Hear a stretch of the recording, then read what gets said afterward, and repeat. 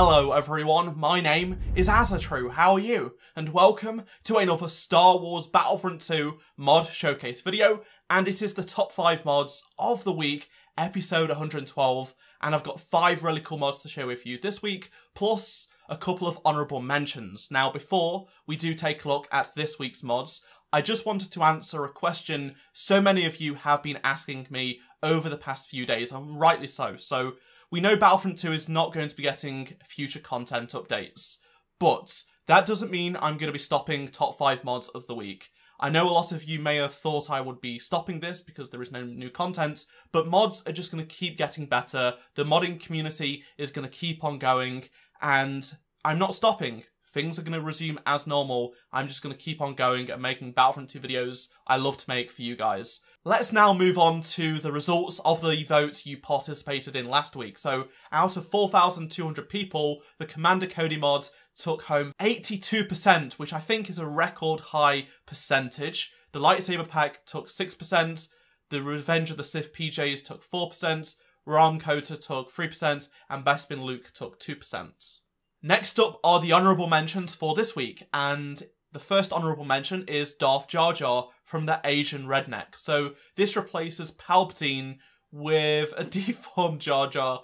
It's not perfect, but it's just a funny mod. A lot of people would like to see this. This is a famous meme in the Star Wars community, and I just thought it would be a really funny mod to share with you guys. The next honourable mention is the TIE Striker mod from Stallion, and this takes the model as seen in the Scarif map and puts it over the TIE Fighter. So it's not perfect, you can see some issues on the mesh I think going wrong with the TIE Fighter and TIE Striker, but if you want to use this then this is the mod for you. The top 5 countdown is now here, and in 5th place this week I have another Starfighter mod, and it is the Rise of Skywalker Resistance A-Wing from Rupture 13. So this replaces the default skin of the Resistance A-Wing in-game to be a version that we see in the Rise of Skywalker. A lot of the marketing included this version of the A-Wing. We even had a Lego set labelled Snaps A-Wing, and I really do like this skin. It looks pretty awesome, and it does include a custom UI portrait along with a custom star card image, which I really do like. In 4th place this week, I have the Mustafar Anakin mod from CR Mods. So this changes the model of Anakin's head to try and resemble the version he has when he is burned after the fight with Obi-Wan. It includes 4K textures, a custom hero portrait in the collection and respawn menu, and the mesh itself is pretty well done. It's a good attempt and it's pretty cool to use. In 3rd place this week, I have the Captain Fordo mods from Hardhead CT77002. So this replaces the ARC Trooper with Captain Fordo. It's very well done, and it includes a custom UI portrait image as well, which looks fantastic. A side effect of using this mod is it does replace all of the skins with Captain Fordo, but if you want to play as Fordo, I don't think you will care. And yeah, I just really think this is one of the best Fordo mods we've seen.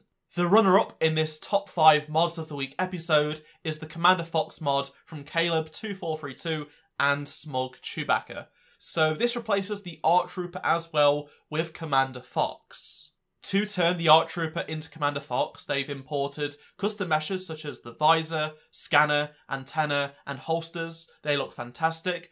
There is also accurate weathered textures designed to resemble what we see Captain Fox have in the Clone Wars TV show. There is also a ribbed leather bodysuit along with a chrome visor. There is also a custom hero portrait, which looks great. And the winner of this top 5 mods of the week episode is the Old Luke mod from Delana57. This I've showcased on my channel before, as it was in alpha, it was a work in progress, it was not finished, but Delana has now finished the mod and it looks fantastic, and I am gutted we will never get a DICE made Old Luke mod, but this is the best we are going to get, and it's a good attempt really. It includes a custom head mesh, custom hair, and it does work pretty well. There is also a custom hand mesh from Nanobuds, and that works well as well. There is also the custom clothes, and there is also a custom body mesh to make Luke Skywalker appear a little bit bigger, as he does in the sequel trilogy films. I'm so glad this mod is out now so you guys can download it along with all of the other mods there will be links to every single one of them down in the description below. And make sure you vote in the poll in the top right hand corner of the screen or down in the comment section below which mods were your favourites this week. Thank you so much for supporting the channel and this series. Make sure you do subscribe and turn notifications on so you don't miss any future mod videos from me. If you enjoyed this video, please do drop a like. And please consider becoming a channel member to further support the channel if you would like to do so, and get top 5 mods of the week episodes 24 hours before anybody else. Check out any of the 2 previous videos on screen if you did miss them, and I shall see you in my next Star Wars Battlefront 2 video. Goodbye.